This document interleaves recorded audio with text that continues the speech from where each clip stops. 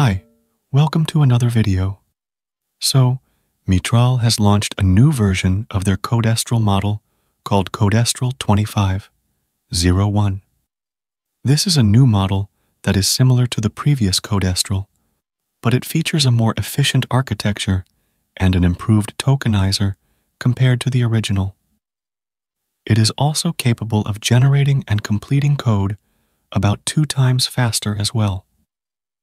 The benchmarks of the new Codestral with the leading sub-100B parameter models show that it is the best, but obviously, benchmarks are not always true.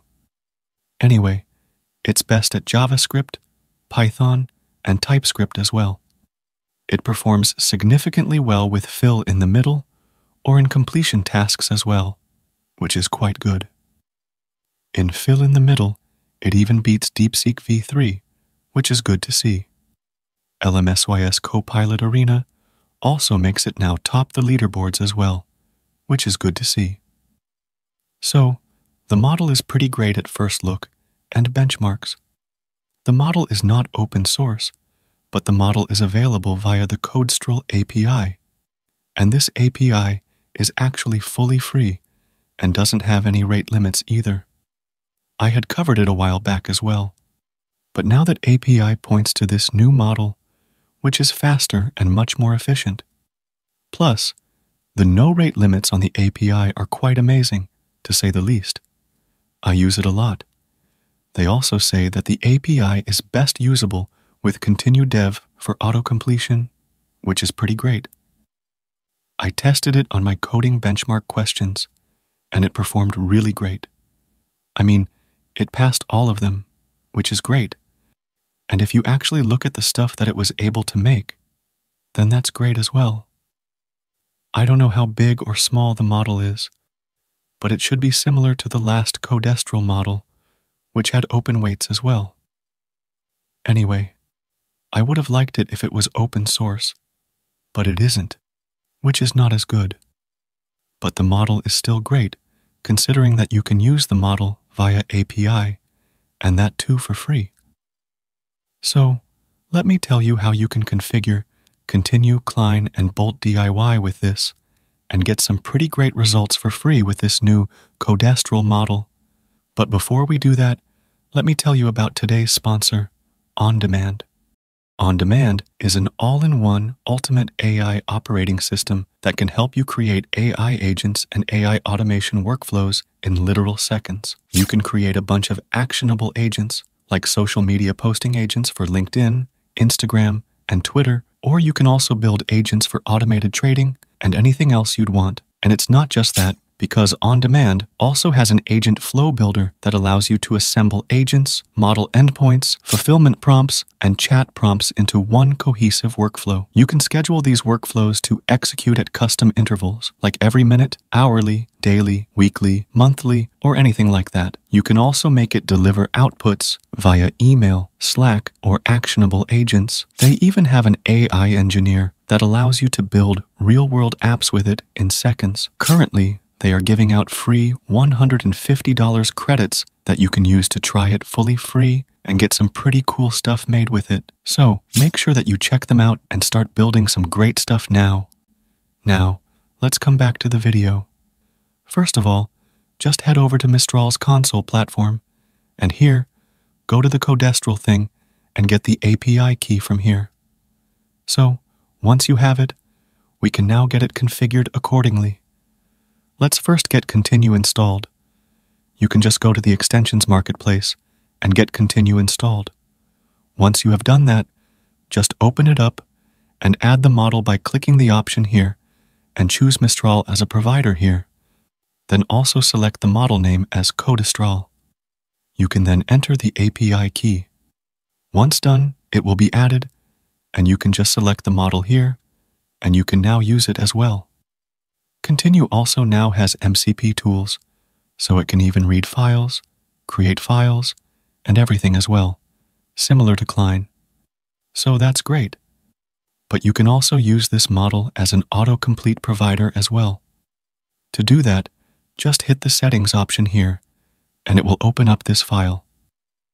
Here, In the tab Autocomplete stuff, just enter the provider as Mistral and the model name as Codestral like this, along with the API key.